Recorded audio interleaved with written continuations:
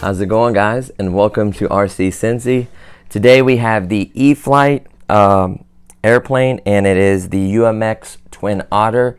Now, I had its bigger brother, the 1.2 meter Otter, and it had lights. It was really nice looking. It did have a blue scheme.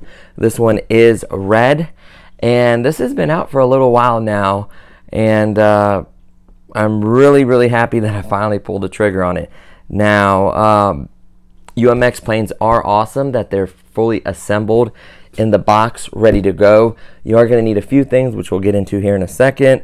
There is optional floats, which is kind of cool. They technically give you the mounting hardware, and then you just got to order the floats separately for it. Really quickly, we'll flip it around. This is a skill level 2. Of course, it is the bind and fly. So you are going to need a few things. It does have safe. It has AX3X. It has LED navigation lights. It has landing lights. It runs on a single cell battery, 1S power, brushless motors, counter turning 3 bladed props. So a lot of scale detail, very beautiful plane. It looks identical to its bigger brother, just much smaller, and then the red scheme. So I'm super excited about this one. I've been wanting this one for a little while. So without further ado, let's get into the unboxing, and then we'll go over what you also need to kind of complete this. So I'm gonna set this down just to make it a little bit easier.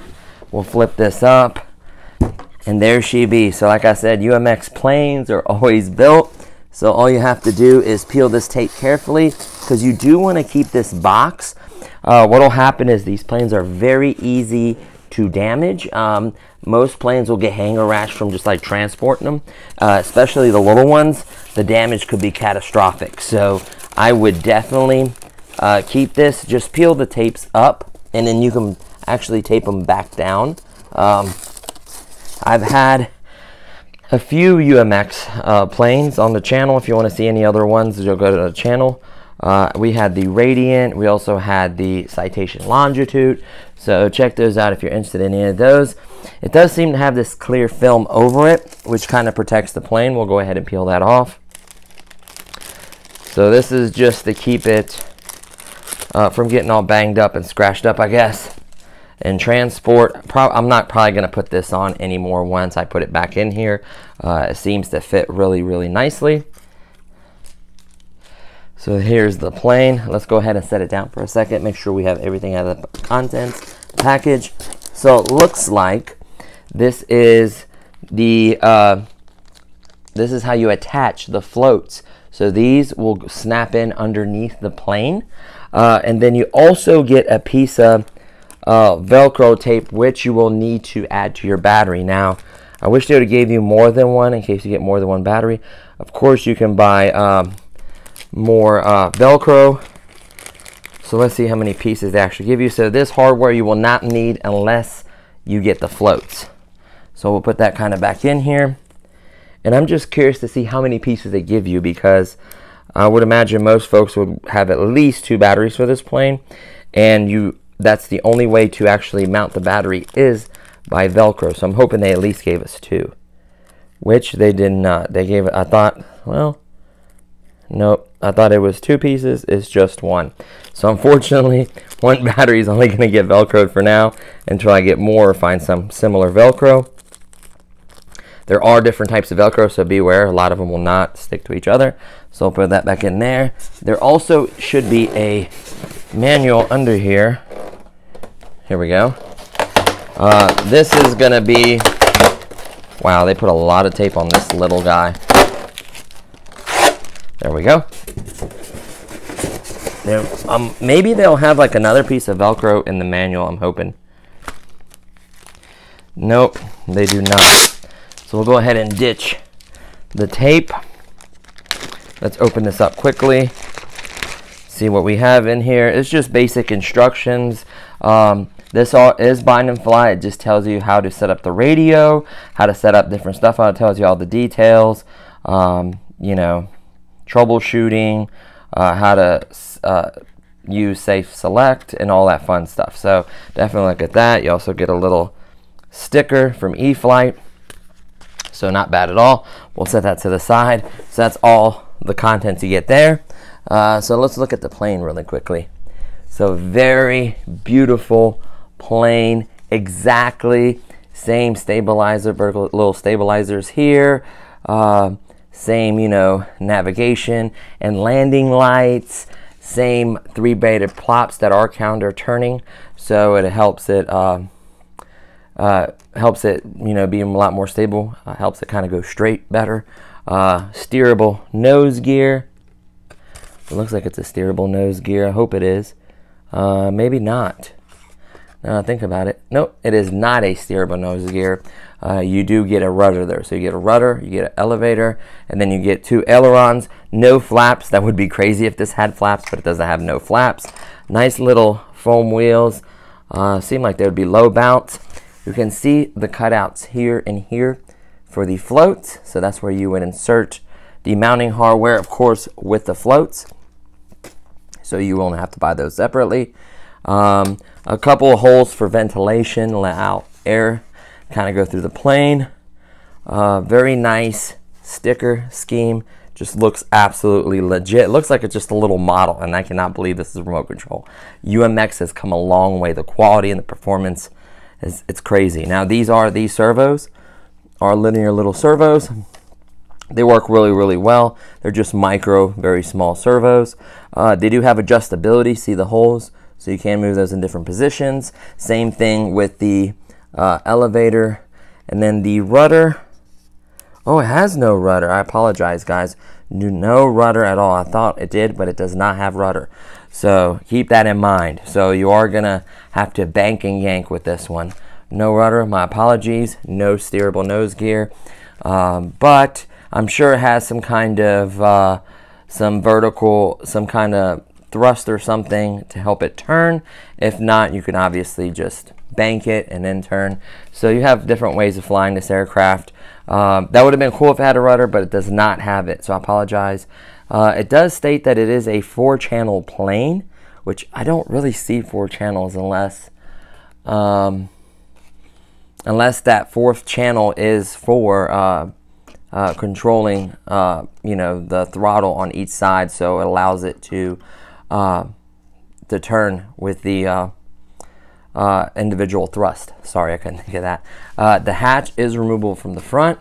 It does have a tab and of course a couple magnets, and then it is a JST connection. There technically is no binding plug. How you bind these is these will typically always search for a signal, and then you would bind it to your transmitter. JST connection, you are going to need a single cell battery. They recommend a 1S 800 milliamp battery. So what I also got with the plane, now they currently have a sale. I apologize if I'll try to put the links in there. I know this plane new was like 169 or 65, but it had a sale for like 120. So it was absolutely a steal. So I'll try to put a link. If you could catch it on that, I would definitely get it for that price. It's like a spring sale or something.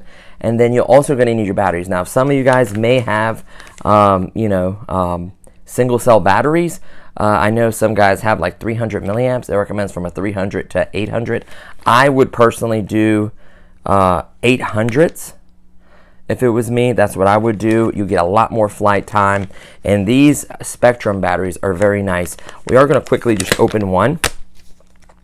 I love Spectrum batteries. Of course, you get another little thing. If you want to get free brand swag, for just registering a new product. You get that little card in here. We'll just set that to the side for now. So it's a small little battery, 800 milliamp single cell, 30C is the discharge rating, 1S.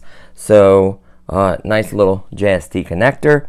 So what you're also going to need, besides this battery, is you're going to have to provide your own transmitter. It could be a DX8E, it could be NX6, it could be an NX8, just any Spectrum transmitter that will bind to that, 4-channel minimum. So this one's a NX8 to bind it. And then you're also obviously going to need a charger with a JST lead to be able to charge the batteries. So what we'll do is we'll go ahead and just throw one in and show you the lights. We're not going to fly it today. We're going to have to get up to the airfield and do a proper maiden. I'll let you guys know how it performs. I'm surprised that a twin engine is a 1S, but supposedly it has plenty of power. So what we'll do is we'll slap that bad boy in there, set her down on level ground. We don't need to put the hatch on. I guess we could put it for looks. It looks so good. Let me turn it this way. Okay. Want to make sure your throttle's all the way down. I already set up the name and everything, so all I need to do is bind it. So to bind it, you would hold your bind plug and then turn it on. Showing the screen. It says binding, and then it says DXM, and it also has telemetry. So we are bound. It's auto configuring. It auto configured, so it knew what switches need to be what. So we'll go ahead and just test it really quickly. So ailerons, right one needs to go up, then left one needs to go up. That's correct. Up, down is elevator. Elevator is working, and we'll give it a little taste of throttle.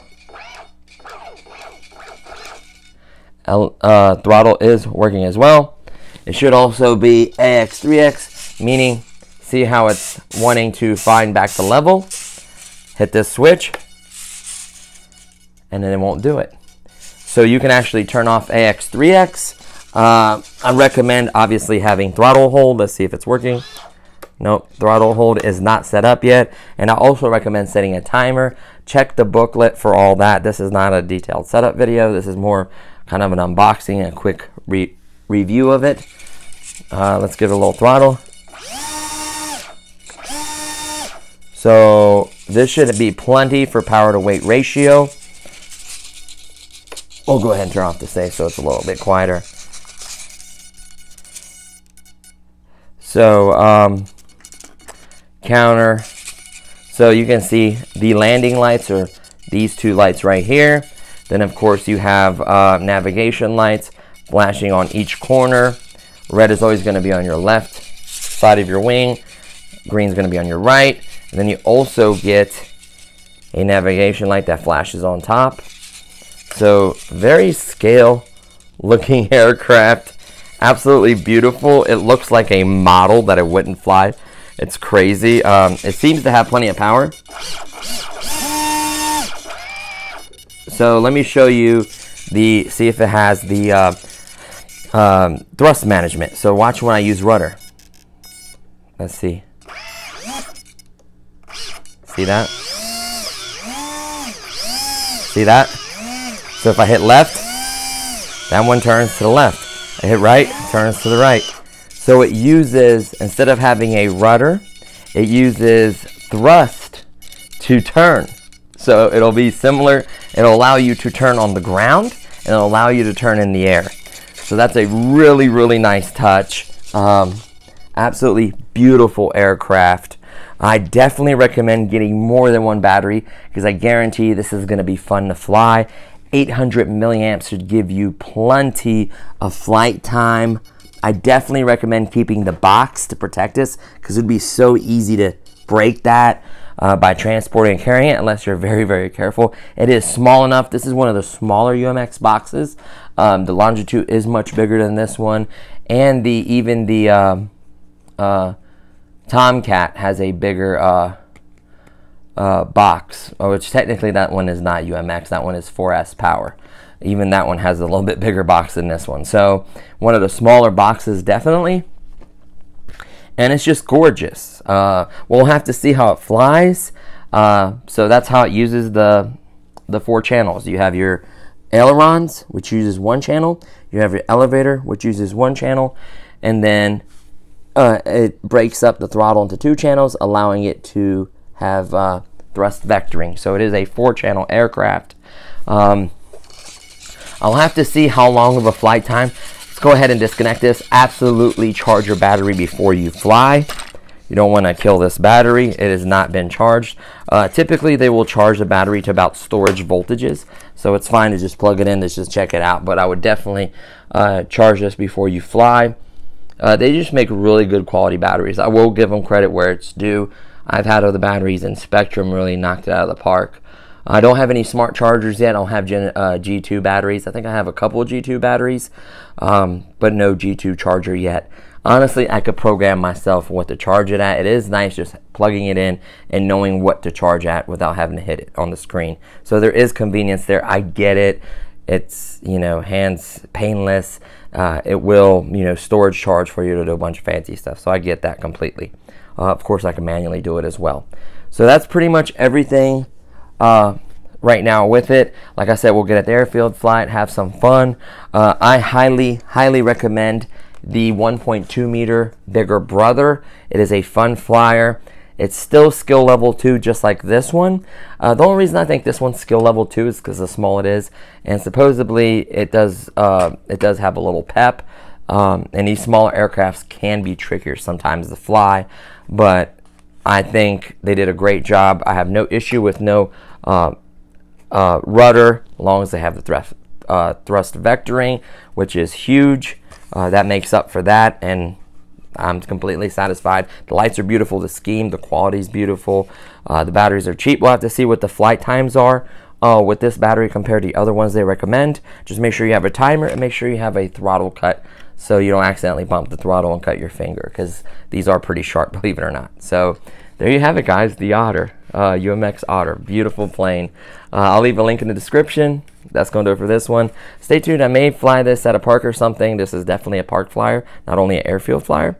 So we'll see what happens with the maiden flight. So thank you so much for watching, and I'll see y'all next time. Peace.